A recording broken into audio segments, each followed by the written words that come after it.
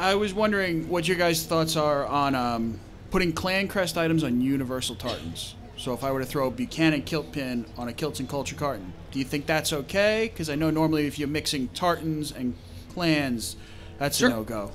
Yeah. There's no mixing. What he's referring to, as we've said before, you shouldn't mix.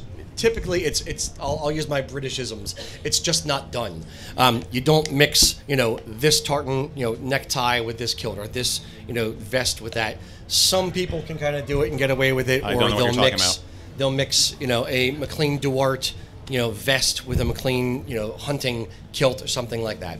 And it's not the end of the world. There is the degree of personal preference. It looks it can look, I'll say, a bit dog's dinner. If you try to mix and match too many different things. As far as clan crest, but it's clan crest items specifically, it's not disrespectful to mix clan crest items, in my opinion. Mix clan crest items with a universal tartan kilt.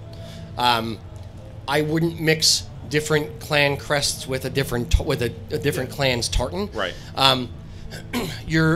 By doing it, a lot of Americans want to do all the things all the time, have all the clan crests represent all parts of their heritage, and it's coming from a good place.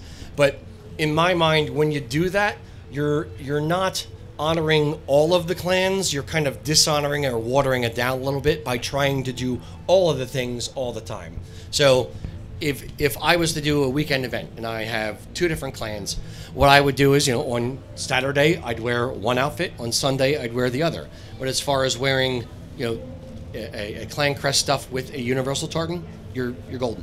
Yeah, I'd say the only risk you really run is that you might confuse somebody who's of your clan. And they're like, "Oh, hey, you're a Buchanan." And they're like, "Is that one of our tartans?"